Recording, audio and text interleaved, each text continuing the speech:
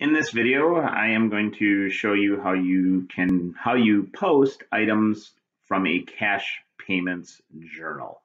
This will help complement transactions exercises in Chapter 9 and beyond when you're dealing with special journals and you're dealing with a merchandising business.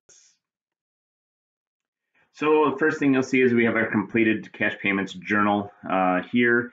You're going to do all the transactions correctly and all that stuff. So the first thing that we need to do in our posting is we need to post all the individual amounts to their respective accounts ledgers. So we're really only going to deal with these first three columns here.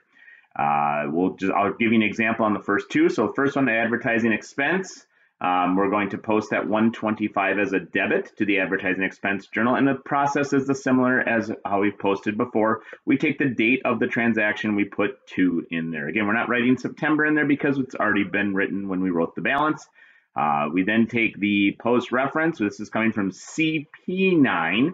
For this example, we're using cash payments journal page 9, CP9. Previously, if you did this with a general journal, in chapters 1 through 8, first trimester rather, you would just use 9, but we need to use CP9 so we know that it's cash payments journal.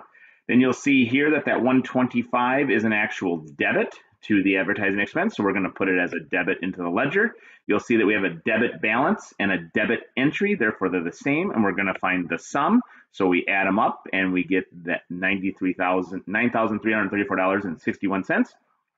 We then take the last step in the process then is we need to put our bookmark back into the cash payments journal, as I like to call it, of that 6105, and we put that there. You will then repeat this process. So you would do it for Henson Audio, and the magic of technology, I just did it real quickly here. You can see where I got those numbers by looking back at the previous one there. And then what I need to do then is I need to put my bookmark on my 220. You'll complete this process and continue this process all the way through for utilities expense, Peterson Electronics, supply store purchases, all the way down to cash short and over. Once that's done, then what you need to do is you actually we're done with the individual amounts. Now we're going to work more on the column totals. So since we're done with the individual amounts because they've already been posted, we're going to go total up every column. And again, this is double checking, making sure our debits equal our credits, our transactions that we recorded were correct, and all that type of stuff. Next step in the process of posting to the cash payments journal is we need to put check marks on the bottom of the general debit and general credit column. And the reason we put the check mark there is because all of those numbers in that column have been individually already posted to their respective account. The other thing is that column number is not needed for a controlling ledger, which is what you'll see coming up here in a second. So those don't need to be posted. We put a parentheses V to say, yep, we know they're accurate. We know we're there. We know we don't have to post them. Think of it as like a double dash on a resume. So I'm now going to then post the column total for my accounts payable. I'm moving, again, we move left to right. We always move left to right, top to bottom, left to right in accounting. So I'm going to take that and I'm going to be posting this 8557, which as you can see by the account title here is an accounts payable debit. So that 8557 acts as a debit to the accounts payable account. So I'm going to post it. So I take the data that when I totaled it up, and in this case it was the 30th. I then take where it came from, my post reference, CP9 for cash payments 9. I take that 8557 as a debit in that journal and I put it in as a debit in the ledger. Okay, now you can see here in my accounts payable, little unique situation. I have a credit balance and a debit entry. They are different. Since they are different, there's a difference and I need to find the difference. So since they're different, I have to find the difference. So I'm going to subtract those two and I'm going to get a credit balance of $13,709.48.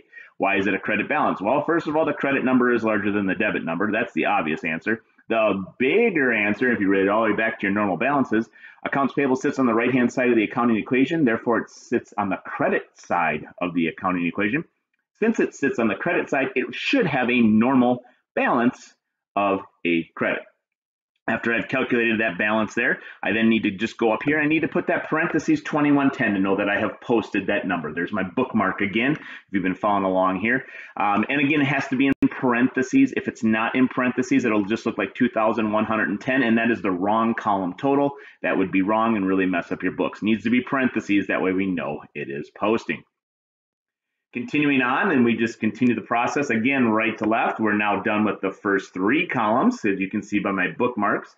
I'm going to do the exact same process that I just showed you there by posting to the purchase discount credit. So this 119.46 that we see here is a credit to the purchase discount account because that's what my account title told me. So I follow the same process. The totals was posted on the 30th. That comes from Cash Payments Journal, page 9. The 119.46 is a credit. Again, it's a credit because the column total tells me it's a credit because its column total says purchase discount credit. Again, credit entry, credit balance, they're the same. I'm going to find the sum. I'm going to add them up, ring them up. And then finally, my last step in the process after I create the balance is I'm going to take my 5120, put my bookmark over there, and place it as follows.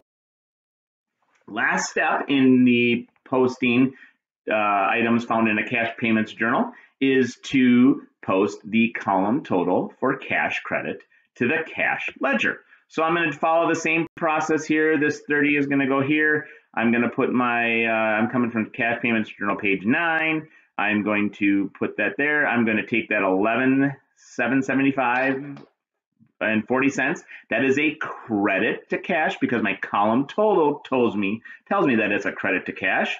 And then now I have a debit balance and a credit entry. They are different, so I must find the difference, or I must subtract, whichever way you want to look at it that way. I'm going to subtract. Now the debit number is larger than the credit number, so therefore it's going to be a debit balance. Also, cash sits on the left-hand side of the accounting equation, therefore it has a debit balance as a normal balance, so it should normally have cash should normally have a debit balance thing, but you can't have a negative cash balance. So I then take that 1043 as a debit. I then now have to just put my last bookmark on there to show everybody in the world that I have completed my posting, and my 1110 is there. And that is how you post items found in a cash payments journal. Hope this helps. See you in class. And if you did like this, please feel free to subscribe, like, and comment below. Take care. Good luck. See you in class.